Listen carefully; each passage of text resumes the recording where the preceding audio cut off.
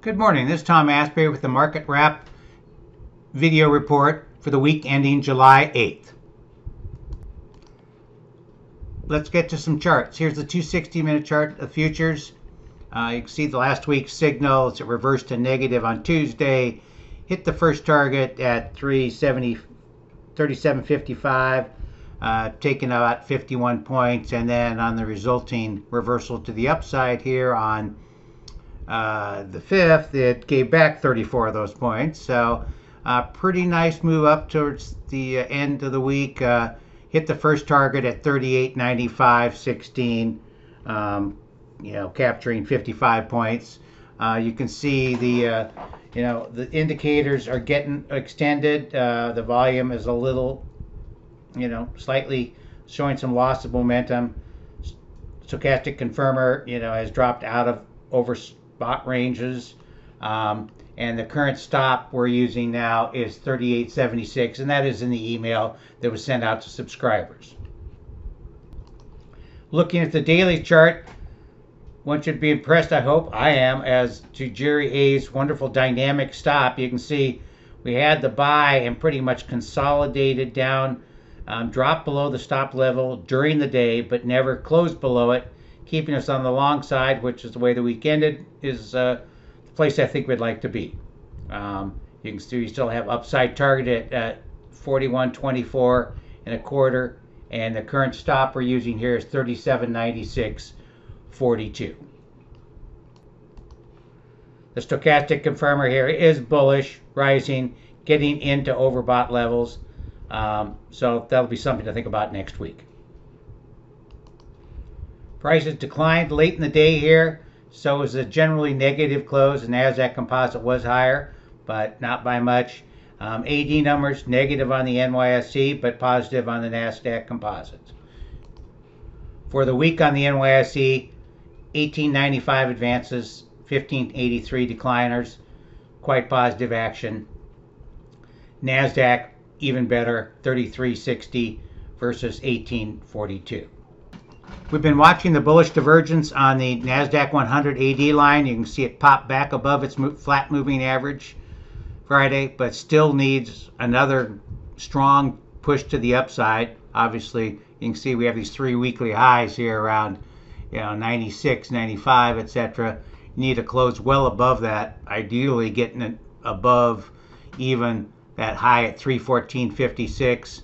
which is just above the 20-week declining moving average to confirm the divergence. So next week's action will tell us more. Probably action early in the week will give us a good clue. The daily advanced decline analysis on the S&P 500 and the stocks only and the NYSE all does look less impressive. You can see we just sort of a mediocre rally to the upside here. Like to see a move above that high, but pretty much didn't do it last week. Volume, not impressive. A little higher on Friday. You can see the S&P 500 AD line is turned down. Okay, lower high. So if it drops below here, it'll be in a new downtrend. Closer to a new downtrend, in the NYSE stocks only.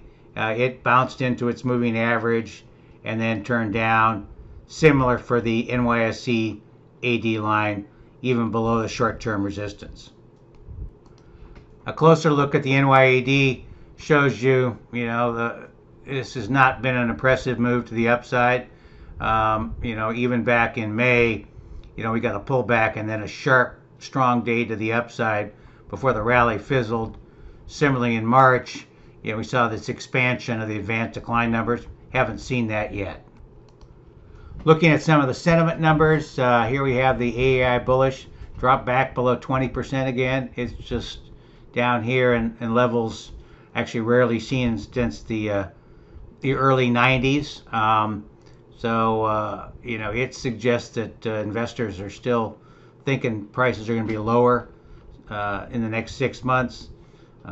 Maybe the bearish reading or the low bullish readings a month ago were based on inflation fears. Now that there are some tiny signs that inflation may be pulling back, now they're worried about the recession.